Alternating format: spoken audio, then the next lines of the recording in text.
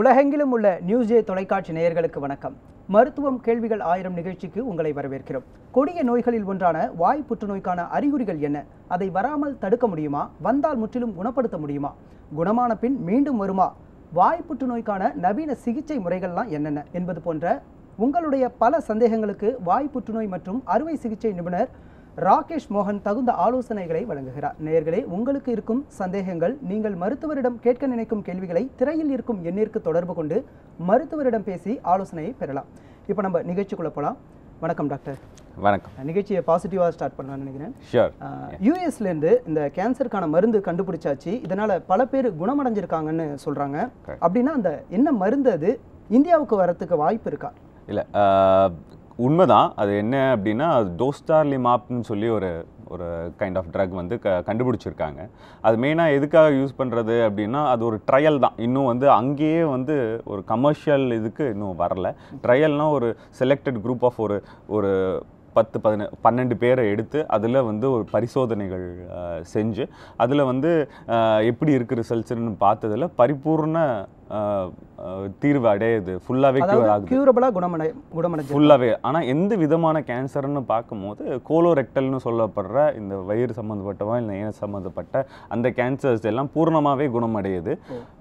இந்த drug with radiation with chemotherapy and surgery இந்த 4த்தையும் ஒன்றா சேர்க்கும்போது 6 மாதம் ஃபாலோஅப் வரைக்கும் கூட அந்த 12 பேருக்கும் 12 பேருக்கும் பூர்ணமாக குணமடைஞ்சிருக்குன்னு சொல்லி ஒரு இது சொல்லுது. ஸோ அங்கேயே இன்னும் கமர்ஷியலாக வர ஆரம்பிக்கல. ஒன்று. ரெண்டாவது, இது வாய் புற்றுநோயில் எவ்வளோ நமக்கு ஒரு ரிசல்ட்ஸ் தருன்றது இன்னொரு கேள்விக்குறி தான். அதுக்கு இன்னும் கொஞ்சம் இது இருக்கும். ஸோ புற்றுநோயை பொறுத்த வரைக்கும் ஒரே ட்ரக் வந்து எல்லா இடத்துலையும் எல்லா விதமான கேன்சரையும் குணப்படுத்தும்னு சொல்ல முடியாது. ஸோ நிறைய விதமான புற்றுநோய்கள் இருக்குது. வாயிலே நிறைய விதமான புற்றுநோய் இருக்குது. ஸோ இந்த ட்ரக் வந்து ஒரு க்யூர் கொடுக்கறது உண்மை தான், which is very good. Colorectal கேன்சர்ஸில் நல்லாவே க்யூர் கொடுக்குது. ஓரல் கேன்சர்ஸ் பற்றி இன்னும் ஒரு ஸ்டடீஸ் இல்லை அதில். So we have to wait. இன்னும் கொஞ்சம் ட்ரையல்ஸ் நிறைய எடுக்கணும். இப்போ நம்ம வந்து வாய் புற்றுநோய் பற்றி பார்த்துட்டு இருக்கோம். இது இந்திய அளவில் 2வது இடத்துல இருக்குது இந்த வாய் புற்றுநோய். முதல் இடத்துல மார்பக புற்றுநோய், 2வது இடத்துல இந்த வாய் புற்றுநோயால் பாதிக்கப்பட்டவர்களோட எண்ணிக்கை இந்த 2வது இடத்துல இருக்குது. என்ன காரணம் டாக்டர்? இதுக்கு வரத்துக்கு முன்னாடி என்னென்ன அறிகுறிகள்லாம் இந்த வாய் புற்றுநோய்க்கு இருக்கும்? என்ன விஷயம் அப்படின்னா இப்போ லேட்டஸ்ட் இதுபடி வாய் புற்றுநோய் 2வது இடத்துலேருந்து கொஞ்சம் ஒரு 4வது இடத்துக்கு தள்ளப்பட்டிருக்கு கொஞ்சம். பட் விஷயம் என்ன அப்படின்னா நிறைய ரீசன் சொல்லலாம். வாயிலையோ எந்த ஒரு say that any part of your body ஒரு கான்ஸ்டன்ட் இரிட்டேஷன், ஒரு தொந்தரவு இருந்துக்கிட்டே இருக்குது. அது எந்த ஒரு இரிட்டேஷனாகவும் இருக்கலாம். கூர்மையான பல்லாக இருக்கலாம், இல்லை பாக்கு ஸ்மோக்கிங்கில் இருக்கிற அந்த ஹீட்னால இருக்கலாம், அந்த பாக்கு போடுறதுனால வர அந்த சுரக்கிற உமிழ்நிலை அந்த எரிச்சல்னால. இப்போ சிகரெட் ஸ்மோக் பண்ணுறவங்களுக்கு கண்டிப்பாக இந்த வாய் புற்றுநோய் வரதுக்கான வாய்ப்புகள் இருக்கா? நிறைய இருக்குது. அதாவது எந்த ஒரு டாக்டராலையும் எந்த ஒரு மனுஷனாலையும் இவர் கண்டிப்பாக வரும்னு சொல்ல முடியாது, இவர் கண்டிப்பாக குணமடைஞ்சிருவாருன்னு சொல்ல முடியாது. சொல்லிவிட்டு அவருங்க கடவுளாயிருவாங்க. பட் நிறைய வாய்ப்புகள் இருக்குது. கண்டிப்பாக சிகரெட் பிடிக்கிறவங்களுக்கும் இந்த பாக்கு எடுத்துக்கிறவங்களுக்கும், அதுவும் பாக்கு எடுத்துக்கிறவங்களுக்கு நிறையவே வர்றதுக்கான வாய்ப்புகள் இருக்குது. ஓகே. இப்போ நிறைய வாய்ப்புகள் இருக்குன்னு சொல்லி அது எந்த அளவுன்னு ஏதாவது வரையறை இருக்கா டாக்டர்? பிகாஸ் இப்போ 50 வருஷமாக ஒருத்தவங்க வந்து சிகரெட் பிடிச்சிட்டு இருக்காங்க, அவங்களுக்கு வந்து கேன்சரே வந்திருக்காது, எந்த ஒரு பிரச்சனையும் இருந்திருக்காது. 5 வருஷம் தொடர்ந்து ஸ்மோக் பண்ணியிருப்பாங்க, பாக்கு போட்டிருப்பாங்க, அவங்களுக்கு கேன்சர் வந்திருக்கும். இது எப்படி டாக்டர்? இது உங்களுக்கு வந்து பல ரீசன்ஸ், அதாவது எக்ஸ்டர்னல் ரீசன்ஸ் இருக்குது, இன்ட்ரெஸ்டிக் ரீசன்ஸ் இருக்குது. எக்ஸ்டர்னல் ரீசன்ஸ் அப்படின்னா நம்ம யூஸ் பண்ணுற இந்த பாக்கு சிகரெட்டில் நம்ம எக்ஸ்டர்னலாக எதெல்லாம் இரிட்டேட் பண்ணுதோ அது எல்லாமே ஒரு எக்ஸ்டர்னல் ரீசன். இன்டர்னல் ரீசன்ஸ்னு சொல்கிறது நம்ம மல்டிபிள் ஜீன்ஸ் இருக்குது, நிறைய ஜீன்ஸ் இருக்குது. நம்ம டியூமர் உண்டாகிறதுக்காக டியூமர் சப்ரஸா ஜீன்ஸ்னு இருக்குது, நிறைய விதமான ஜீன்ஸ் இருக்குது. உங்களோட ஹெரிடிட்ரின்னு ஒன்று இருக்குது. ஸோ இது எல்லாமே சேர்ந்து தான் ஒருத்தனுக்கு கேன்சர் உண்டாக்குறது. ஒருத்தருக்கு போன தலைமுறையில் கேன்சர் வந்திருக்கு அப்படின்னா அந்த ஜீனல் மாடிஃபிகேஷன் இருக்கும். ஸோ உங்களுக்கு வாய்ப்புகள் இருக்குன்னு சொல்கிறீங்க. ஹெரிடிட்டி வந்து கரெக்ட், கண்டிப்பாக இருக்குது. எந்த விதமான வந்து எங்கள் அப்பாவுக்கு இருந்திருக்கு அப்படின்னா நான் வந்து கண்காணிப்புலேயே இருக்கணுமா, டெஸ்ட் பண்ணணுமா? இந்த விஷயம் என்னென்னா கண்காணிப்பு பண்ணணுன்னா ரெகுலராக எனக்கு கேன்சர் வந்திருக்கான்றது செக் பண்ண வேண்டிய அவசியம் இல்லை. நீங்கள் சுய பரிசோதனை நீங்கள் வீட்டில் இருக்கும் போதே உங்களுக்கு தெரிகிற மாதிரி வலியோ இல்லை வாய்ப்புண்ணோ ரொம்ப நாளாக ஒரு 2 வாரத்துக்கு மேலே இருந்துக்கிட்டு இருக்கு அப்படின்னா நம்ம பார்க்கணும். அது வாய்ப்புண்ணுன்றது மட்டுமே இல்லை, உங்கள் அப்பாவுக்கோ ஒரு ஹெரிடிட்டரியாக வீட்டில் ஃபேமிலியில் ஒரு பெரியப்பாக்கு இருந்தால் கூட ஒரு ஸ்கோரிங் ஒன்று இருக்கும். அதாவது எங்கள் மாமாவுக்கு இருந்தாலும் எங்கள் தாத்தாக்கு யாருக்கு அது ஃபேமிலியில் யாருக்காவது இருந்தால் நம்மள கொஞ்சம் கரெக்ட் பிளட் ரிலேஷனுக்கு இருக்கும் போது என்னென்னா உங்களுக்கு வந்து ஒரு அந்த ஸ்கோர் கொடுப்பாங்க. ஒரு இந்த கேன்சர் வர்றதுக்கான வாய்ப்புகள் எவ்வளோ இருக்குன்னு சொல்லி உங்களை ஜீன்ஸு உங்களோட டெஸ்ட் எல்லாம் வச்சு ஒரு ஸ்கோர் கொடுக்கும்போது ஹெரிடிட்டரியாக இருக்கும் போது you get 1 point high. So அதனால் உங்களுக்கு ஹெரிடிட்டரியில் இருக்குது இல்லை உங்கள் ஜீனில் இருக்குது அப்படின்னும் போது you should be more careful, அவ்வளோதான். ஸோ கண்டிப்பாக உங்களுக்கு வரணுன்றதை you should be more careful. Okay doctor, இப்போ நம்ம ஹார்ட் ப்ராப்ளம்க்கு இப்போ எக்கோ இருக்குது, இசிஜி போன்ற முன்னணியாக நம்ம என்னென்ன இதெல்லாம் பண்ணலாம், ஹார்ட் ப்ராப்ளம் இருக்கா அப்படின்னு கண்டுபிடிக்கிறதுக்கான இது இருக்குது. கேன்சரில் இதுக்கு முன்னாடியே என்ன பண்ணலாம்? இப்போ மார்பக புற்றுநோய்க்கு மேமோகிராம் இருக்குது. நார்மலாக நம்ம இப்போ ஜென்ஸு யார் போனாலும் இப்போ கேன்சர் எனக்கு இருக்கா, வரக்கூடிய எதிர்காலத்தில் வரக்கூடிய வாய்ப்புகள் இருக்கா அப்படின்னு கண்டுபிடிக்கிறதுக்கு உபகரணங்கள், சிகிச்சை முறைகள் ஏதாவது இருக்கா? எதிர்காலத்தில் வருதான்னு கண்டுபிடிக்கிறதுக்கு சிகிச்சை முறைகள் கிடையாது. எதிர்காலத்தில் வருமானு நம்ம கணிக்கிறதுக்கு நான் சொன்ன மாதிரி அந்த ஜீன் ஸ்கோரிங் இருக்குது, ஜீன் மேப்பிங் இருக்குது. ஸோ இதை வச்சு நம்ம பார்க்கும்போது இவருக்கு வரதுக்கான வாய்ப்புகள் இருக்குது அப்படின்றத ஒரு கன்க்ளூஷனுக்கு வரலாம். பட் ஆனால் நம்ம வந்து ஏதோ ஒரு டெஸ்ட் பண்ணியோ இல்லை நம்ம டெஸ்ட் பண்ணி இது கண்டிப்பாக இவருக்கு இந்த எவ்ரி இயர் இந்த டெஸ்ட் பண்ணுறதுனால இவர் கேன்சரை தவிர்க்க முடியும் அப்படின்ற மாதிரி ஒரு டெஸ்ட் கிடையாது. நேயர் தொடர்பில் இருக்காங்க. நாமக்கல்லேருந்து கார்த்திக் இணையறீங்க. சொல்லுங்கள் கார்த்திக், உங்களுடைய சந்தேகம் என்ன, மருத்துவரிடம் கேட்கலாம்.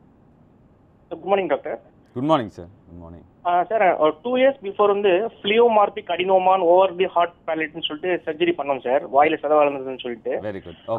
அப்ப நல்லா இப்போ திரும்பி பாத்தீங்கன்னா ஒரு ஜஸ்ட் ஒரு 1 monthக்கு அப்புறம் திரும்பி அந்த இடத்துல கொஞ்சம் பஸ் இருந்த மாதிரி இருந்தது. திரும்பி டாக்டர்கிட்ட போகும்போது பயாப்சி எடுத்து பார்த்ததுல மெசன் கைமல் கோண்ட்ரோ சர்கோமான்னு சொல்லி சொன்னாங்க சார். ஓகே. அதுதான் சார் சர்ஜரி பண்ணணும்னு சொல்லியிருக்காங்க. அது எப்படி சார், இது ஆக்சுவலா அது கேன்சருங்களா பிளஸ் திரும்பி ஏதாவது ஃபியூச்சர்ல ஸ்ப்ரெட் ஆகுங்களா சார், இல்ல இது லைஃப் ரிஸ்க் அது இல்ல சார்?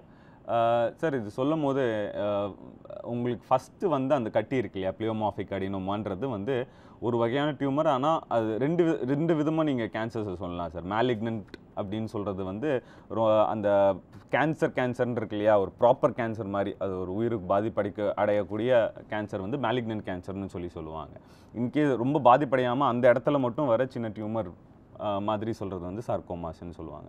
பிளியோமார்பிக் அடினோமா வந்து ஒரு பினைன், அதாவது அந்த நான் சொன்ன மாதிரி உயிருக்கு ஆபத்து இல்லாத ஒரு விதமான ஒரு கேன்சர். ஃபஸ்ட்டு வந்து நார்மலாக உங்களுக்கு அந்த கட்டி எடுத்ததுக்கப்புறம் அந்த ஹிஸ்டோபேத்தாலஜின்னு சொல்கிற அந்த மைக்ரோஸ்கோப் கீழே வச்சு பார்த்து தான் உங்களுக்கு அது பிளியோமார்பிக் அடினோமான்னு சொல்லியிருக்காங்க இல்லையா. ஆனால் இப்போது 2வது முறை வந்ததில் இந்த மாதிரியான ஒரு கேன்சர்னு சொல்லும் போது இதுக்கு கொஞ்சமாக உங்களுக்கு அந்த மேலிக்னன்ட் வெரைட்டின்னு தான் சொல்ல வேண்டியது இருக்கும் சார். ஸோ அதனால் சர்ஜரி சீக்கிரம் பண்ணுறது பெட்டர் தான். ஏன்னா இந்த விதமான கேன்சர் உங்களுக்கு ரேடியேஷனுக்கு ரெஸ்பாண்ட் ஆகாது, கீமோதெரப்பிக்கும் பெருசாக ரெஸ்பாண்ட் ஆகாது. சர்ஜரி பண்ணுறது ஒரு பெட்டர் சாய்ஸாக இருக்கும். நீங்கள் பார்த்த இடத்துல பார்த்துட்டு சீக்கிரம் சர்ஜரி பண்ணுறது பெட்டராக இருக்கும். ஸோ அது என்னென்னா எந்த வித அளவுக்கு உள்ளே போயிருக்கு, எவ்வளோ டீப்பாக இருக்குன்றது நமக்கு தெரியல. பட் நீங்கள் ஏர்லியாக பார்க்கும்போது ஈஸியாகவே இது குணப்படுத்திடலாம் நீங்கள் சீக்கிரம் சர்ஜரி செய்கிற பட்சத்தில். அதனால் கவலை வேண்டாம். சரி, இப்போ கார்த்திக் சொல்லியிருக்காரு, நான் ட்ரீட்மெண்ட் எடுத்துட்டேன், இதுக்கு மேலேயும் எனக்கு பரவுமா அப்படிங்கிற பயம் இருக்குது அப்படின்னு சொல்லியிருக்காரு. கேன்சருக்கு பொதுவான உள்ள குணம் இது. நம்ம என்னதான் முழுசாக ட்ரீட்மெண்ட் எடுத்தாலும் ஆனால் அது பரவக்கூடிய வாய்ப்புகள் இருக்குது அப்படின்னு தான் சொல்கிறாங்க. இவர் வந்து ரேடியேஷன் பண்ணியிருக்காரு, கீமோ கொடுத்துருக்காரா, கீமோ கொடுத்து ரேடியேஷன் கொடுத்து அதுக்கப்புறம் வந்து இன்னும் பரவுமா அப்படின்னு கேட்குறாரு. எப்படி சார் நீங்கள் ட்ரீட்மெண்ட்டை எப்படி ஸ்டார்ட் பண்ணுவீங்க? ஒரு கேன்சர் புற்றுநோயை பார்த்துருக்கீங்க, வாயில் புற்றுநோய் இருக்குது, அவருக்கு ஃபஸ்ட்டு நீங்கள் சர்ஜரியை பிளான் பண்ணுவீங்களா, இல்லை கீமோதெரப்பி பிளான் பண்ணுவீங்களா, இல்லை ரேடியேஷன் மட்டும் போதும் அப்படின்னு எப்படி இந்த சிகிச்சை முறைகளை நீங்கள் எப்படி கொண்டு போவீங்க? வாய் முகம் தாடையை பொறுத்த வரைக்கும் உங்களுக்கு மெயினாக வந்து கீமோதெரப்பியோட மேஜர் ரோல் கிடையாது. கீமோதெரப்பி கொடுக்க மாட்டோம்னு சொல்றாங்க. அதாவது வாய் புற்றுநோய்க்கு மட்டும். கரெக்ட். வாய் புற்றுநோய், வாய் கழுத்தில் இருக்கிற தைராய்டு தவிர மோஸ்ட் ஆஃப் இதில் உங்களுக்கு இந்த கீமோதெரப்பின்றது பெருசாக உங்களுக்கு வேலை செய்யாது. அதனால் ஒரு பரிபூர்ண குணமடைகிறது கீமோதெரப்பியால் மட்டுமே முடியாது. ஸோ என்ன பண்ண வேண்டியது இருக்குன்னா உங்களுக்கு major role surgery and radiation சொல்கிற இந்த 2 மெத்தடில் மட்டும்தான் உங்களுக்கு ஒரு பரிபூர்ண க்யூர் வரதுக்கான வாய்ப்புகள் இருக்குது. ஸோ இதுதான் first line of modality, either surgery இல்லைன்னா ரேடியேஷன் இருக்கும். இது எதில் முதல்ல செய்யணும் அப்படின்றது நம்ம எப்படி முடிவு பண்ணுறோன்னா எந்த லெவல் ஆஃப் ஸ்டேஜ் அப்படின்றத வச்சு தான் நம்ம முடிவு பண்ண வேண்டியது இருக்கும். ஸோ ஸ்டேஜை வச்சு தான் நீங்கள் வந்து பிளான் பண்ணுவீங்க, இது என்ன மாதிரியான கொடுக்கலாம், 2 ஸ்டேஜ் அண்ட் எந்த இடத்துல வந்துருக்குன்றதை பொறுத்தோம். ஓகே. ஸோ இந்த சாஃப்ட் பேலட்னு சொல்கிற அந்த அன்னத்துக்கு பின்னாடி இருக்கிறதோ இல்லை ஓரோஃபேரிங்ஸ்னு சொல்கிற அந்த தொண்டைக்கு முன்னாடி சின்னதாக, அதாவது T2 லீஷன் சொல்லுவாங்க, 2 சென்டிமீட்டரும் குறைவாகவோ இல்லை 2 சென்டிமீட்டர் அளவுக்கு மட்டும் வர கட்டிகளை சின்ன, அதுவும் நான் சொன்னேன் இல்லையா, நிறைய விதமான கட்டிகள் இருக்குது. இவர் சொன்னது பிளியோமாஃபிக் அடினோமான்றது இந்த எச்சி சுரப்பியில் வர ஒரு விதமான கட்டி. நெறிக்கட்டிகள், அதெல்லாம் நெறிக்கட்டிகள் எல்லாம் கழுத்தில் இருக்கும். ஸோ எல்லாருக்குமே நெறிக்கட்டிகள். இப்போ நெறிக்கட்டிகள் நீங்கள் எடுத்தீங்கன்னா ஒரு வாய்ப்புன்னு வந்தால் கூட நெறிக்கட்டி வரும். ஆனால் அது கேன்சர் நெறிக்கட்டியா இல்லையான்றதை நம்ம முடிவு பண்ணணும். கேன்சர்னு நமக்கு வரும்போது அந்த நெறிக்கட்டிகளும் சேர்த்து நம்ம கிளியர் பண்ணும் போது தான் திரும்ப வராமல் நம்ம பாதுகாக்க முடியும். ஸோ இந்த எந்த ஸ்டேஜ்ன்றதை பொறுத்து, எந்த இடத்துல வந்திருக்குன்றதை பொறுத்து. ஸோ இந்த ஓரோஃபேரிங்ஸ்லாம் ரேடியேஷன் ஒரு பெட்டர் சாய்ஸாக இருக்கும். சின்ன கட்டி அந்த 2 சென்டிமீட்டர் கம்மியாக இருக்கும் போது, ரொம்ப பெரிய சைஸாக இருக்கும் போது அந்த சைஸை கொஞ்சம் கம்மி பண்ணிட்டு பண்ணுறது பெட்டராக இருக்கலாம். ஏஜ் ஒரு ஃபேக்டராக இருக்கலாம். ஸோ சின்ன கட்டியாக இருந்தாலும் ஒரு 85-90 வயசில் இருக்கும்போது அவங்க ஆல்ரெடி கஷ்டப்பட்டு இருப்பாங்க. ஸோ ரேடியேஷனில் கொஞ்சம் எவ்வளோ நம்ம சைஸ் கம்மி பண்ண முடியும், அதுக்காக நீங்கள் வந்து பிளான் சேஞ்ச் பண்ணுவீங்க. கரெக்ட். ஸோ இந்த 3 ஃபேக்டரையும் வச்சு மெயினாக. இப்போ ஸ்டேஜ் சொன்னீங்க, ஸ்டேஜ் என்னென்ன, எத்தனை ஸ்டேஜ் இருக்குது இந்த கேன்சரில், எத்தனை ஸ்டேஜ் இருக்குது, எந்த ஸ்டேஜில் உங்களை வந்து பார்த்தா முழுமையாக இது வந்து குணமாயிடும் அப்படின்னு அஷூரன்ஸ் கொடுக்க முடியும்? நம்ம அஷூரன்ஸ் என்னன்னா, stage 1 and stage 2 is very easy to treat. Okay. ஏன்னா ஸ்டார்டிங்ல தெரிய வருமா? இப்போ ஸ்டேஜ் 1 ஸ்டேஜ் 2ல பொதுமக்களுக்கு இப்போ என்ன மாதிரியான சிம்டம்ஸ் தெரிய வருமா ஏதாவது அவங்களுக்கு? பிகாஸ் சில நோயாளிகள் சொல்லுவாங்க, எனக்கு 3rd ஸ்டேஜில் தான் எனக்கு சிம்டமே வந்து தெரிய வந்தது, நான் என்ன பண்ண முடியும் அப்படின்லாம் கேட்குறாங்க. இதுக்கு என்ன டாக்டர்? இல்லை, கண்டிப்பாக ஸ்டேஜ் 1 ஸ்டேஜ் 2லேயே அவங்களுக்கு அறிகுறி. வாய் புற்றுநோயை பொறுத்த வரைக்கும், அதாவது ஒரு கோலரெக்டல் கேன்சர்லாம் நீங்கள் கண்டுபிடிக்கிறது கொஞ்சம் கஷ்டம்.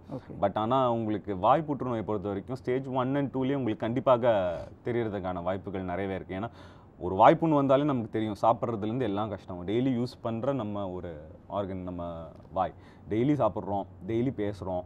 ஸோ வாய்ப்புண்ணு இருக்கும் போதே நமக்கு தெரியும். எந்த ஒரு வாய்ப்புண்ணோ எந்த ஒரு தொந்தரவோ ஒரு 2 வாரத்துக்கு மேலே இருக்குன்னா. நம்ம தொடர்பில் சென்னையிலேருந்து சண்முகம் இணைகிறார். வணக்கம் சண்முகம், உங்கள்கிட்ட இருக்கிற கேள்விகளை நீங்கள் மருத்துவரிடம் கேட்கலாம். ஹலோ சார், சொல்லுங்க சண்முகம், நீங்க கேட்கலாம், கேள்வியை கேட்கலாம். Okay okay. என்னோட ஃபாதருக்கு வந்து ஏஜ் 60 ஆகுது சார். Okay sir. இப்போ மெட்டாசிஸ் கார்னசிஸ் வந்து இருக்கு அவருக்கு, ஆக்சுவலா டெபாசிட்ஸ் இருக்குன்னு சொல்லிருக்காங்க. Okay, metastatic deposits. ஃபர்ஸ்ட் என்ன இருந்துச்சு அவருக்கு மெட்டாஸ்டாட்டிக் டெபாசிட்ஸ் இருக்கிறதுக்கு? ஆக்சுவலி பாத்தீங்கன்னா அவருக்கு ரொம்ப வெயிட் லாஸ் ஆயிட்டே இருந்தது ரெகுலரா. Okay okay. பயாப்சி பண்ணும்போது we got a result of metastasis carnosis. இந்த டெபாசிட் மறுபடியும் 2-3 இடத்துல நீங்க மார்க்கர்ஸ் எடுக்கணும்னு சொல்லியிருக்காங்க. Okay okay. ஸோ இது பண்ணலாமா இல்லை என்ன அடுத்த ஸ்டேஜ்னு தெரியல ஆக்சுவலா. பெட் ஸ்கேன் எதுவும் எடுத்திருக்கீங்களா? ஸ்டார்டிங்ல எதுவும் ஸ்கேன் எதுவும் எடுத்தீங்களா? ஆமா, சிடி ஸ்கேன் எடுத்தாச்சு, பெட் ஸ்கேனும் எடுத்தாச்சு. ஸோ சிடி ஸ்கேன்ல என்ன உங்களுக்கு ரிப்போர்ட் வந்திருக்கு? என்ன கேன்சர்னு சொல்லி? லிம்போமியான்னு வந்திருக்கு. ஓகே. லைப்போமான் வந்திருக்குங்களா சார்? இல்ல லிம்போமியா? ஆமா, லைப்போமான் வந்திருக்கு. லைப்போமா லிம்ப் நோட்ஸ்ல வரதுன்னு சொன்னாங்க. ஓகே, லிம்போமான் வந்திருக்கு இல்லையா? ஆமா, லிம்போமா. கரெக்ட். ஸோ லிம்போமான்றதை பொறுத்த வரைக்கும் பார்த்தீங்கன்னா ஒரு வகையான கேன்சர் தான். அதில் 2 விதமான கேன்சர் இருக்குது. ஹாட்ச்கின்ஸ் லிம்போமா, நான் ஹாட்ச்கின்ஸ் லிம்போமான்னு 2 விதமான கேன்சர் இருக்குது. ஸோ இது வந்து நெறிக்கட்டிகளில் மட்டுமே வரக்கூடிய ஒரு வகையான ஒரு புற்றுநோய். இதில் வந்து ஒரு பயாப்சின்னு சொல்லி ஒன்று எடுக்கணும் சார். முதல்ல என்னென்னா அந்த ஒரு நெறிக்கட்டியை எடுத்து இந்த ஹாட்ச்கின்ஸா நான் ஹாட்ச்கின்ஸான்றதை நம்ம உறுதிப்படுத்தணும். அதை உறுதிப்படுத்தினதுக்கப்புறம் ட்ரீட்மெண்ட் பண்ண. இதுக்கு சர்ஜரி ஆப்ஷன் கிடையாது சார். உங்களுக்கு மெயினாக வந்து கீமோதெரப்பி அண்ட் ரேடியேஷன் தான் இந்த புற்றுநோய்க்கு உங்களுக்கு ஒரு பெட்டர் ரிசல்ட்ஸ் இருக்கும். ஸோ முதல்ல நீங்கள் ஒரு பயாப்சி ஒன்று எடுக்கணும். பயாப்சி எடுத்து அந்த பயாப்சி ரிசல்ட்டை வச்சுட்டு we have to proceed with radiation or chemotherapy. அது எந்த விதமான அந்த ஹாட்ச்கின்ஸா நான் ஹாட்ச்கின்ஸான்றதை பொறுத்துட்டு நல்லாவே குணமடையும் சார். ஸோ நீங்கள் ட்ரீட்மெண்ட் சரியான நேரத்தில் ஆரம்பிக்கிற பட்சத்தில் பூர்ணமாகவே குணம் அடைய வைக்கலாம் சார், கவலை இருக்காது. ஸோ ஆனால் டிலே பண்ண வேண்டாம், சீக்கிரம் பயாப்சி எடுத்துகிட்டு நீங்கள் ட்ரீட்மெண்ட் வித்து ப்ரொசீட் பண்ண வேண்டியது இருக்கும். ஓகே, இப்போ சொன்னீங்க நீங்கள் சிடி ஸ்கேன் சொன்னீங்க, பெட் ஸ்கேன் சொன்னீங்க. சப்போஸ் இந்த புற்றுநோயாளிகளுக்கு இது பெரிய சவாலாக இருக்குது, ஏன்னா சிடி ஸ்கேனில் சரியாக தெரிய மாட்டேங்குதுன்னு கம்ப்ளைண்ட்ஸ் நிறையா வந்திருக்கு.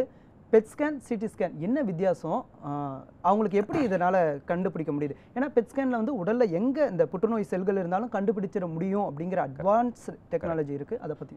ஸோ பெட் ஸ்கேன்ன்றது என்னென்னா உங்களுக்கு ஒரு வகையான மருந்தை வந்து கையில் இன்ஜெக்ட் பண்ணிவிட்டு அந்த கொஞ்சம் நேரம் விட்டுருவோம். ஸோ அதாவது ஸ்கேன் பண்ணுறதுக்கு முன்னாடி இந்த மருந்து கொடுத்துருவோம். ஸோ அந்த மருந்து கொடுக்கும்போது என்ன ஆகும்னா உங்கள் உடம்புல இருக்கிற எல்லா இடத்துலையும் அது அப்ஸ் ஆகும். ஆப்வியஸ்லி நீங்கள் ஒரு வெயினில் ஒரு மருந்து கொடுக்கும்போது எல்லா பகுதிக்கும் உடம்புல இருக்க எல்லா பகுதிக்கும் போகும் இல்லையா? ஸோ போகும்போது என்னென்னா எந்தெந்த இடத்துல உங்களுக்கு அந்த மெட்டபாலிக் ஆக்டிவிட்டின்னு சொல்லுவாங்க. இப்போ நீங்கள் சாப்பிட்றீங்க அப்படின்னா வயிறில் வேலை நிறைய நடக்கும். ஸோ அந்த இடத்துல உங்களுக்கு நிறைய அப்சார்ப்ஷன். இது எப்படி எம்டி ஸ்டொமக்கில் செய்வாங்களா இல்லை சாப்பிட்டுட்டு? எம்டி ஸ்டொமக்கில் எடுக்கிறது பெட்டர். ஸோ ஃபாஸ்டிங்கில் எடுக்கும்போது என்ன ஆகும்னா நிறைய அப்சார்ப்ஷன். எம்டி ஸ்டொமக்கில் ஏன் எடுக்கிறதுனா இன்கேஸ் கோலோரெக்டல்லாம் ஏதாவது இருந்துச்சு அப்படின்னா ஆல்ரெடி நீங்கள் சாப்பிட்டுருந்தீங்கன்னா அங்கே வேலை நிறையா நடந்துட்டு இருக்கும். ஸோ நேரு ஒருத்தர் இணைஞ்சிருக்காரு. சேலத்துலேருந்து ரவி இணைஞ்சிருக்கீங்க. ரவி சொல்லுங்கள், உங்களுடைய சந்தேகம் என்ன, மருத்துவரிடம் கேட்கலாம். சார் வணக்கம். அடிக்கடி வாய் புண்ணு வருதுங்க, அதுக்கு என்ன காரணம்? அதாவது ஒரு 15 டேஸ்க்கு ஒருக்கா. ஓகே சார், அது வாய்ப்புண்ணு வரதுக்கு மல்டிபிள் காரணம் இருக்கலாம், நிறைய காரணங்கள் இருக்கலாம் சார். ஆனால் விஷயம் என்ன அப்படின்னா வாய்ப்புண்ணு வந்து அந்த ஒரே இடத்துல மறுபடியும் வந்திருந்தா அது கொஞ்சம் ஆபத்தானது. ஒரே இடத்துல வந்து ஆறாமல் ரொம்ப நாள் இருக்குன்னா அது கொஞ்சம் ஆபத்தானது. ஆனால் பலவேறு இடங்களில் மறுபடியும் வந்துச்சுன்னா பல காரணங்கள் இருக்கலாம். வாயில் எச்சி சுரக்கிறது கம்மியாக இருந்தால் கூட அது இருக்கலாம். இல்லை அப்படி ஆப்தஸ் அல்சர்னு சொல்கிற நார்மல் அல்சராகவும் இருக்கலாம். உங்களுக்கு கேஸ்ட்ரைட்டிஸ் இருக்கும் போது கூட அது கொஞ்சம் நிறையா இருக்கலாம். ஸோ அதனால் வெறும் வாய்ப்புண்ணுகள் பல இடங்களில் மாறி வருது அப்படின்னா பல காரணங்கள் இருக்கலாம். நீங்கள் மெயினாக புற்றுநோயோன்னு பயப்பட வேண்டாம். பட் பரிசோதனை செய்யணும் அப்படின்னு சொல்லி நினச்சிங்கன்னா ஒரே இடத்துல உங்களுக்கு மறுபடியும் ரொம்ப நாளாக ஆறாமல் ஒரு வாய்ப்புண்ணு இருக்குன்னா கண்டிப்பாக நீங்கள் பரிசோதனை செஞ்சுக்கணும். இது வந்து வராமல் இருக்கிறதுக்கு என்ன பண்ணணும் அப்படின்னா கீப் ரீஹைட்ரேட்டிங் யுவர் செல்ஃப். நிறைய தண்ணி குடிங்க. வாய் எப்பொழுதும் கொஞ்சம் வழவழனே வச்சுருங்க. ஸோ விட்டமின்ஸ் நிறைய இருக்கிற மாதிரி காய்கறிகள் சாப்பிடுங்க, விட்டமின் சப்ளிமெண்ட்ஸ் சாப்பிடுங்க. அண்ட் டைமுக்கு சாப்பிடும் போது அந்த கேஸ்ட்ரைட்டிஸ் தொல்லையை கம்மி பண்ண முடியும். அதனாலேயும் அந்த வாய்ப்புண்ணுகள் கம்மியாகும். ஸோ இதெல்லாம் பண்ணும் போதே உங்களுக்கு மேஜராக நீங்கள் சரி பண்ணிடலாம். வாயில் ஏதாவது கூர்மையான பற்கள் இருந்துச்சுன்னா முதல்ல அது சரி செஞ்சுக்கணும். ஓகே டாக்டர், இப்போ பார்த்தீங்கன்னா இவர் பயந்தார், வாயில் புண்ணு தான் வந்துட்டு இருக்கு, அதுக்கே வந்து இது கேன்சராக இருக்குமோ அப்படின்றது. நம்ம நிறைய பேர் பார்த்துருக்கோம், அவர் என்னப்பா வெத்தலைப்பா கூட போட மாட்டார், அவருக்கு இது வந்திருக்கு அப்படின்ட்டு. எந்த ஒரு தீய பழக்க வழக்கங்களும் இல்லாமல் ஒருவருக்கு இந்த கேன்சர் வரதுக்கான வாய்ப்புகள் இருக்கா? அதை பற்றி இல்லை, எந்த விதமான கெட்ட பழக்கமும் இல்லை. தொடரலாம் இதை. திருவண்ணாமலையிலிருந்து முரளி இணைஞ்சிருக்கீங்க. வணக்கம் முரளி, உங்களுடைய கேள்விகள் என்ன, மருத்துவரிடம் கேட்கலாம். சார் வணக்கம் சார். வணக்கம் சார், சொல்லுங்க சார். சொல்லுங்க முரளி, கேட்குது, நீங்க தொடரலாம். சார் என் ஒய்ஃபுக்கு கேன்சர் இருக்குன்னாங்க சார், கையில வந்தது சார். கையில வந்திருக்கா? ஆமா சார், கையில சார் நம்ம தோள்பட்ட அந்த குழி மாதிரி இருக்கு இல்லைங்களா, அந்த இடத்துல கட்டி மாதிரி வந்தது சார். கை செயல இருந்துச்சு. சரி. அதுக்கப்புறமா ஒரு ஆப்ரேஷன் ஒன்று பண்ண சார். ஆப்ரேஷன் பண்ணி கட்டி வராதுன்னு அப்ப கேன்சர்னு தெரியாது. ஓகே. ஆனா பண்ணிட்டோம். அதுக்கப்புறம் மறுபடியும் அந்த இடத்துல கட்டி வந்தது. நம்ம சென்னை ஓமந்தூரால தான் பாத்துட்டு இருக்கோம். கரெக்ட். ஓகே. அதுக்கப்புறம் மறுபடியும் நுரையீரலுக்கு அது பரவிச்சு. அது வந்து ஒரு 6 ஈமோ போட்டிருந்தோம். ஓகே. கன்சீவ் ஆயிட்டாங்க சார். கன்சீவ் ஆயிட்டு இப்போ குழந்தை பிறக்கிற கண்டிஷன் ஆயிட்டு 8 மாசத்துல குறைப்பிரசத்துல குழந்தை பிறந்துச்சு. ஓகே. ஓகே. நான் ஒரு 10 கரண்ட் வச்சிருக்காங்க சார். ஓகே. 10 கரண்ட் வச்சு அன்னைக்கே குழந்தை பிறந்துச்சு. ஓகே. மறுபடியும் அந்த இருமல் வந்துகிட்டே இருக்கு சார், நிக்க மாட்டேங்குது. ஓகே. அது என்ன வகை கேன்சர்னு இன்னும் எதுவும் சொல்லல சார். இல்ல கண்டிப்பா சொல்லியிருப்பாங்களே உங்களுக்கு. ஏன்னா ஃபர்ஸ்ட் சர்ஜரி ஓமந்தூரார்ல கண்டிப்பா சொல்லியிருப்பாங்க. அவங்க அந்த கட்டி எடுத்தாங்க இல்லையா, எடுத்ததுக்கு அப்புறமே அது வந்து பரிசோதனைக்கு அனுப்புவாங்க. அது என்ன விதமான கேன்சர்னு தெரிஞ்சதுக்கு அப்புறம் தான் அவங்க கீமோதெரப்பி ரேடியேஷனே ஆரம்பிச்சிருப்பாங்க. உங்க ரிப்போர்ட்ஸ் எல்லாத்தையும் நீங்க காமிச்சிங்கன்னா இல்லை டீட்டெயில்டாக அதை பற்றி நம்ம சொல்கிறேன் என்ன வகையான கேன்சராக இருக்கலான்றதை பொறுத்து. பட் இப்போ எப்படி இருக்காங்க, அவங்க நல்லா இருக்காங்களா? இப்போதான் சார் குழந்தை பிறந்து 1 மாசம் தான் சார் ஆச்சு. கீமோதெரப்பி ரேடியேஷன் எல்லாம் முடிஞ்சிடுச்சா? ஆமா சார். கீமோதெரப்பி பிரெக்னண்டா இருக்கும்போது கீமோதெரப்பி அது தெரியலம்மா, கன்சீவா இருந்தது. அப்பவே போட்டு தந்தாங்க. அதுக்கப்புறமா இது கன்சீவா இருந்தது நீங்க குழந்தை அபார்ட் பண்ணாதான் பண்ண முடியும் அப்படின்னு சொல்லியிருந்தாங்க சார். ஓகே. இல்ல அதுக்கப்புறம் குழந்தை ரொம்ப வளர்ந்துச்சு, இது பண்ண முடியாது, நீங்க அப்படியே தான் பண்ணணும் அப்படின்னாங்க. அதுக்கப்புறம் டாக்டர் கிட்ட சொன்னது சரி கண்டினியூ பண்ணலாம் அப்படின்னு சொல்லிட்டு பண்ணிட்டாங்க சார். இப்போ 10 ரேடியேஷன் முடிஞ்சிருக்கு சார். இப்போ 10 நாள் கழிச்சு வர சொன்னாங்க. மறுபடியும் குழந்தை வந்துச்சு. இப்போ ஓரளவுக்கு அந்த இருமல் வந்துகிட்டே இருக்கு சார். இல்ல விஷயம் என்னன்னா 10 10 நாள் முடிஞ்சிருக்கு அப்படின்னா 10 நாள் நீங்க தொடர்ந்து நிகழ்ச்சியை பாருங்க, டாக்டர் அதுக்கான விளக்கத்தை கொடுப்பார். 10 நாள் உங்களுக்கு ஆயிருக்குன்னா அந்த 10 நாளுக்குள்ளேயே உங்களுக்கு ரேடியேஷன் முழுசாக முடிஞ்சிருக்காது, இன்னும் கொஞ்சம் நாள் பாக்கி இருக்கும். குழந்தை பிறந்த நாள் நிறுத்தி வச்சிருப்பாங்க. ஸோ ரெண்டாவது விஷயம், அந்த இருமல் வந்து இந்த ரேடியேஷனோட சைடு எஃபெக்ட்ஸ் ஆகும் இருக்கலாம். ஸோ இன்னும் என்ன பண்ணணும்னு மறுபடியும் உங்கள் ரேடியேஷன் டாக்டரை பார்த்து கண்டினியூ பண்ணணுமான்றதை கேட்டு, ஏன்னா நீங்கள் சொல்கிற டீட்டெயில் மட்டும் வச்சு எத்தனை செஷன்ஸ் பிளான் பண்ணியிருப்பாங்கன்றது உறுதியாக சொல்ல முடியாது. பட் குறைஞ்சது 25 இருந்திருக்கலாம் க்யூரேட்டிவ் இன்டென்ட்டில் பண்ணணும்னு நினச்சிருந்தாங்கன்னா. ஸோ நீங்கள் இப்போ அந்த குழந்தை வந்தனால ஸ்டாப் பண்ணியிருக்கலாம். நீங்கள் மறுபடியும் உங்கள் ரேடியேஷன் டாக்டரை பார்த்து நீங்கள் கண்டினியூ பண்ணுறதை பற்றி டிஸ்கஸ் பண்ணலாம். தொடர்ந்து பட்டுக்கோட்டையிலேருந்து அருண் இணைஞ்சிருக்கார். வணக்கம் அருண், நீங்கள் உங்களுடைய சந்தேகங்களை மருத்துவரிடம் கேட்கலாம். சார் வணக்கம் சார். வணக்கம் சார், சொல்லுங்கள் சார். சார் நான் தஞ்சாவூர் மாவட்டம் பட்டுக்கோட்டையிலேருந்து இருக்கிறேன். என் பேர் அருண் சார். வணக்கம் சார், சொல்லுங்கள் சார். சார் இப்போ என்ன அந்த வாயில் வந்து அருண் கொஞ்சம் லவுடாக பேசுங்க சார், உங்கள் வாய்ஸ் ரொம்ப லோவாக கேட்குது. இல்லை சார், இப்போ எப்படின்னா வாயில் புண்ணு வாயமாக வருஷம் வந்துட்டே இருக்கு சார். வயசு நீங்கள் 31 வயசு. ஆனால் அந்த புண்ணு வந்து ரவுண்டாக இருக்கு. எப்படின்னா இந்த தொண்டை குள்ற நாக்கில் இந்த ஸோ அது எப்படின்னா கொஞ்சம் தண்ணி முழுங்க முடியல, கொஞ்சம் இப்போ சரியா. எவ்வளோ நாளாக இருக்குது சார் இந்த மாதிரி? இது எனக்கு 31 வயசாச்சு. ஆனால் அது குறிப்பிட்ட வயசுலேருந்து மறுபடியும் வந்துட்டு இருக்கு. ஆமாம், எதுனால சார்? உடம்பு ஹீட்னால இல்லை? அதான் நான் சொன்ன மாதிரி வாய்ப்புண்ணு வர்றதுக்கு பல காரணங்கள் இருக்கலாம். ஸோ உங்களுக்கு மெயினாக வந்து கேஸ்ட்ரைட்டிஸ் எதுவும் தொந்தரவு இருக்கான்றதை ஒரு வாட்டி செக் பண்ணிக்கோங்க. இன்னொன்று வந்து இது வந்து ஆட்டோ இம்யூன் டிசீஸாகவும் இருக்கலாம். ஸோ நீங்கள் கொடுக்குற இன்ஃபர்மேஷன் வச்சு மட்டும் பார்க்கும் போது இது ரெண்டுத்தில் எதுவாக இருக்கலாம் அப்படின்றது நம்ம ஓரளவுக்கு சொல்ல முடியுது. நேரில் பார்க்கும் போது நம்ம என்ன காரணத்தினால இதனால தான் இருக்குன்றது நம்ம உறுதியாக டிசைட் பண்ண முடியும் சார். அந்த ஆட்டோமியூன்றது ஒன்று, இது ரெண்டுமே எதுவும் பயப்படக்கூடிய நோய் கிடையாது. தீர்வு காணக்கூடிய ஒரு ஈஸியாக குணப்படுத்தக்கூடிய ஒரு நோய் தான். நேரில் பார்க்கும் போது இன்னும் அதை பார்த்து நம்ம கிளியராக ஐடென்டிஃபை பண்ண முடியும் sir. So don't get panic, நேரில் பார்க்கலாம். ஓகே, தொடர்ந்து 2வது காலராக சொல்கிறாங்க, இது வாயில் எனக்கு புண்ணு இருக்குது, இது வந்து ஸோ அதுதான் நான் ஆல்ரெடி சொன்ன மாதிரி தான், வெத்தலைப்பாக்கு கூட போட்டிருக்க மாட்டாங்க, அவங்களுக்கு வந்து வாய் கேன்சர் வந்திருக்கும். அது வந்து எப்படி இதெல்லாம் இது பண்ணுறாங்க? வாயில் கேன்சர் வருது, ஆனால் அவங்களுக்கு எந்த ஒரு தீய பழக்கமும் இல்லை, எப்படி டாக்டர்? எனக்கு நிறைய இந்த மாதிரி பேஷண்ட்ஸ் இருந்திருக்காங்க. தொடரலாம் டாக்டர். தர்மபுரியிலேருந்து கிருஷ்ணன் பண்ணியிருக்காரு. வணக்கம் கிருஷ்ணன், உங்களை சந்தேகத்தை டாக்டரிடம் கேட்கலாம். வணக்கம் டாக்டர். வணக்கம் சார், சொல்லுங்க சார். ஃபாதருக்கு வந்து ஹைப்போபேரனெக்ஸ் கேன்சர்னு சொல்லிட்டு ட்ரீட்மெண்ட் எடுத்துப்பாங்க சார். சாரி, எனக்கு சரியா கேட்கல. ஃபாதருக்கு வந்து ஹைப்போபேரனெக்ஸ் cancer, ஹைப்போஃபாரிங்ஸ் cancer. Okay sir. Is aged about 87. Okay. ஒரு ரேடியேஷன் இது முடிஞ்சது, 33 டேஸ் ரேடியேஷன் முடிச்சிட்டாங்க. Very good. ஓகே. நல்லா ரெக்கவர் ஆகி வந்துட்டாரு. ஓகே. ஆனா என்னன்னாக்கா அவருக்கு ட்ரீட்மெண்ட்டுக்கு முன்னாடி என்ன ஆச்சுன்னாக்கா அவருக்கு அந்த சலைவா திக்கா ஃபார்ம் ஆகி ஸ்பிட் பண்றதுக்கு ரொம்பவும் கஷ்டப்பட்டு டயர்ட் ஆனாரு. ஓகே. இப்போ ட்ரீட்மெண்ட் முடிஞ்ச பிறகு குறைஞ்சிடுன்னு சொல்லிட்டு பார்த்தாக்கா ஓரளவுக்கு குறைஞ்சு வந்தது. ட்ரீட்மெண்ட் முடிஞ்சு இப்போ ஒரு 2 months ஆச்சு. மறுபடியும் அந்த திக் சலைவா ஃபார்ம் ஆகி ரொம்ப டிஸ்டர்ப் பண்ணுது. ஓகே. அதுதான் என்ன பண்றது? கிருஷ்ணன், நீங்க தொடர்ந்து நிகழ்ச்சியை பாருங்க, டாக்டர் அதுக்கான விளக்கங்கள் எடுத்து பார்த்தாச்சு. ஓகே. எண்டோஸ்கோப் எடுத்து பார்த்தாச்சு. அதுல வந்து ரெசிடியூஸ் எதுவும் இல்லை, கேன்சர் இப்போதைக்கு ஒன்றும் இல்லை அப்படின்னு சொல்லிட்டாங்க. ஓகே. ஸோ சார், விஷயம் என்ன அப்படின்னா, உங்களுக்கு ப்ராப்ளமாக இருந்தது, நீங்கள் ப்ராப்ளமாக போனது வந்து திக் சலைவானால நீங்கள் பார்த்துருக்கலாம், எதிர்ச்சியாக அப்படியே அந்த கேன்சரை கண்டுபிடிச்சிருக்கலாமே தவிர, இந்த திக் சலைவா ஒரு மேஜர் ப்ராப்ளமாக நீங்கள் பார்க்கணுன்னு அவசியம் கிடையாது. இன்கேஸ் இந்த திக் சலைவா இருக்கிறது, சலைவா வாயில் இருக்கிறது இன்னும் பெட்டர் தான். உங்களுக்கு வாயில் இருக்கிற ஹைஜீன் மெயின்டைன் வந்து உங்களோட immune power of oral cavity, அதுக்கப்புறம் சொத்த ஃபார்ம் ஆகாமல் பார்த்துக்கிறதுக்கு எல்லாத்துக்குமே இந்த திக் சலைவா உங்களுக்கு ஹெல்ப் ஆகும். ஸோ ரெண்டாவது விஷயம் என்னென்னா, முக்கியமான விஷயம், ரேடியேஷனில் பரிபூர்ணமாக உள்ளே இருக்கிற அந்த ஹைப்போஃபேரிங்ஸில் இருக்கிற உங்களுக்கு ஓரோஃபேரிங்ஸில் இருக்கிற கேன்சர் ஃபுல்லாக குணமடைஞ்சிடுச்சு. அது ஒரு நல்ல விஷயம். அதுதான் மெயினாக நீங்கள் பார்க்க வேண்டியது இருக்கும். அந்த திக் சலைவா பற்றி கவலைப்படாதீங்க, அது இருந்துட்டு போகுது. அது இருக்கிறதுனால உங்களுக்கு அட்வான்டேஜ் தானே தவிர டிஸ்அட்வான்டேஜ் கிடையாது. So don't worry about it.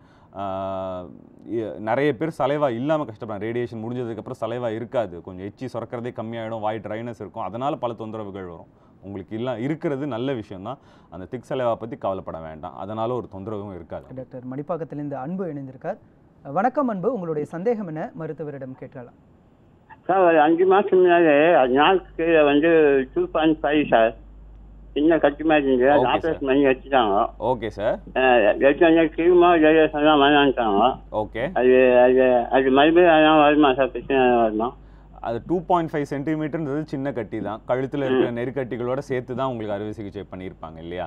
So அந்த மாதிரி நம்ம பண்ணுற பட்சத்தில் உங்களுக்கு வரதுக்கான வாய்ப்புகள் கொஞ்சம் கம்மி தான். ஸோ அதனால் கவலைப்பட வேண்டாம், எல்லாம் நல்லபடியாக இருக்கும், கவலை வேண்டாம். இருந்தாலும் அடுத்த 2 வருஷத்துக்கு ப்ராப்பர் செக்அப் போயிட்டே இருக்கணும்.